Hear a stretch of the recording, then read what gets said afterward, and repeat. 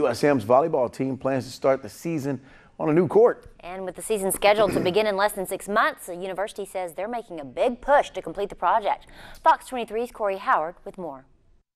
As you look behind me, you can see construction workers are diligently working on the task at hand as they are trying to complete USM's new volleyball complex before the start of the season. We started out with a completion date of mid-July, but the weather just hasn't been our friend lately, and it's pushed the completion date back a little bit. A minor setback for a major comeback. This complex currently in the works will host matches for USM's indoor volleyball team and their beach volleyball team.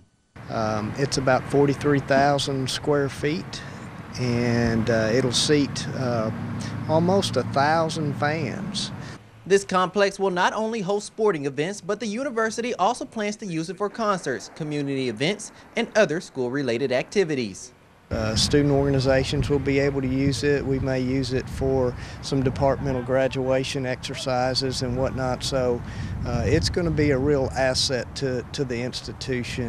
An asset given to the university from several generous donors who contributed nearly $6 million to this privately funded facility.